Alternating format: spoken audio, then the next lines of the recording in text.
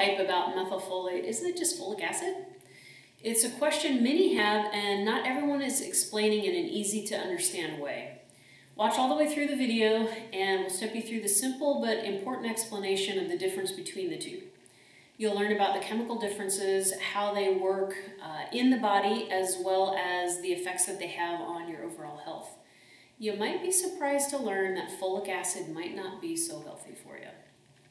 I've been studying methylfolate for a long time now, before most people even knew what it was. I learned about it through a doctor in Eastern Washington, and I was not only convinced by his science, but also by my personal journey with the nutrient.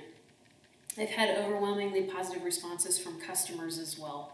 Many have sent testimonials about how helpful this specific form of folate has been for their mood levels and pregnancy needs.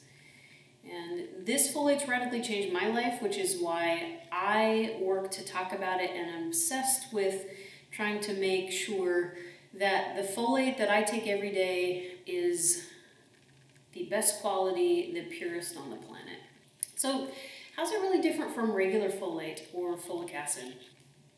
Believe it or not, all folates are not the same. There's dietary folate that you get from the foods you eat.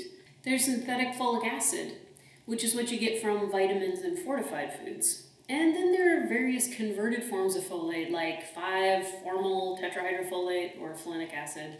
There's 5,10-methylene tetrahydrofolate. But none of these are the active version of folate that, when connected to a folate receptor, can unlock some significant chain reactions within the body.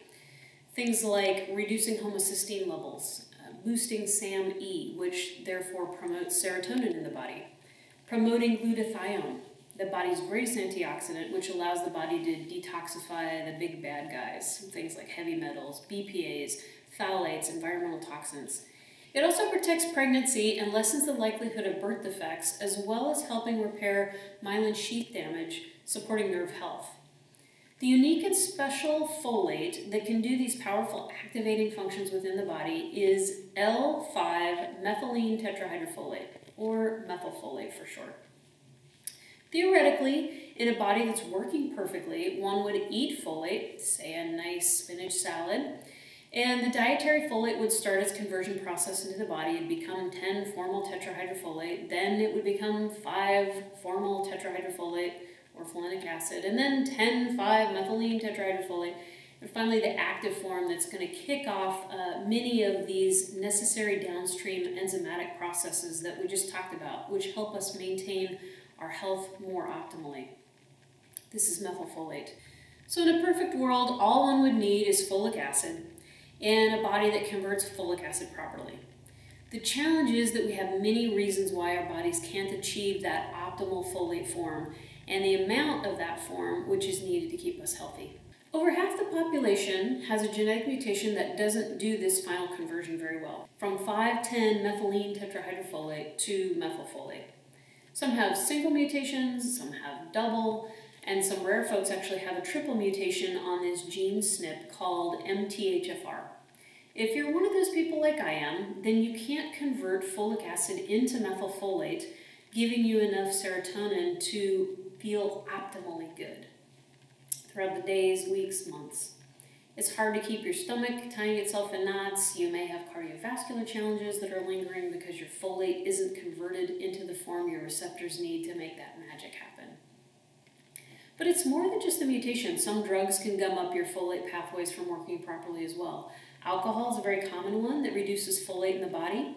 Methotrexate is another one that shuts down the methylation pathway. Medications like metformin and warfarin and a few others make it hard for the average individual eating right to get the folate they need in their diet. Smoking can also reduce the amount of active folate getting to your body's vital health systems. So you can see that it's pretty easy for even the average individual to likely be struggling with folate metabolism. If you think you might be one of these folks struggling with folate metabolism, and there's a laundry list of symptoms that folks whose methylation pathways are blocked up deal with, like toxic burden, these are things like metals, BPAs, chemicals, etc. Depression, OCD, bipolar, schizophrenia, IBS, fibromyalgia, chronic fatigue, miscarriage, cardiovascular episodes, ADD, autism, hypothyroid, headaches, migraines, anemia, immune problems, and many more. The great news is that you can take methylated folate or methylfolate directly and give your body some much needed help by not requiring it to convert folic acid into that activated form, especially if it already has a fair amount of trouble doing so because of any of the reasons that I just mentioned. Please note that synthetic folic acid is actually harmful if you have the MTHFR gene, where your body does not convert folic acid into methylfolate well, for the main reason that your body makes a wonky enzyme. Technical term, wonky enzyme. It's floating around in the bloodstream, and it basically will block up the folate receptor, and then they're not allowed to do their job and promote the enzymatic changes that are needed to provide optimal health. So when there's excess synthetic folic acid or these wonkily converted folate bits in the bloodstream, it's been suggested that cancer can actually become an issue. So if you know you have MTHFR, make it easy on yourself. Cut out all the synthetic folic acid whatsoever in your diet. Then consider taking a quality methylfolate supplement like the one we make. A quick plug about our methylfolate: it's the most pure version on the planet, as tested by a former 35-year chemist from Merck, who's in Switzerland now.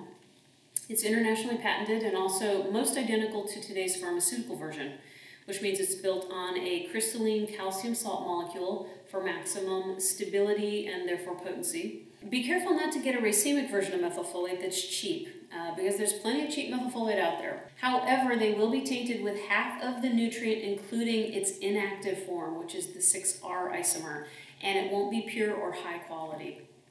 The cheap methylfolates are often much less potent and effective as well. So if you're going to go with a methylfolate, go with a company who's been living, breathing, and personally taking it themselves for the last 9 years, not just a company trying to make a quick buck by giving you what you think is a good deal on your cheap methylfolate. Don't risk quality when it comes to your health and what you're going to put into your body. If you liked our video, if you thought this video was valuable, please give us a like or a comment, share it with a friend.